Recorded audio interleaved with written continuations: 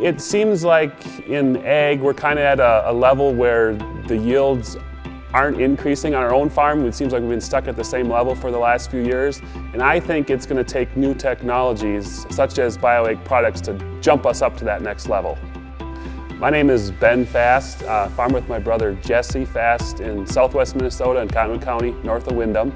We raise corn and soybeans, and then we are also a seed dealer for Asgrow DeKalb seed.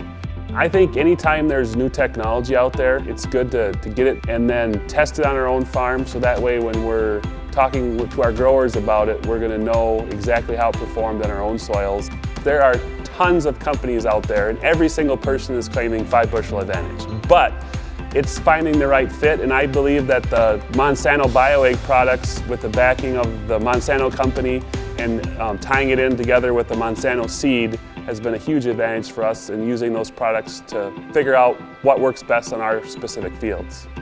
In our first year of the QuickRoots trials, we used it on 2 very different fields. One of them was probably our best farm, and another one was one of our more variable farms, poorer soils. The biggest thing we saw in the grain take at the end of the year was on the tougher soils. It seemed to have a better yield advantage than on the high yielding soils. And last year in our area we had absolutely perfect growing conditions. We had the best crop we've ever had. I was happy to see that on the tough soils, which we have variable, tougher soils in some of our farms, we saw nice advantages to QuickRoots. It was 4 to 6 bushel advantage on one of our farms across the board.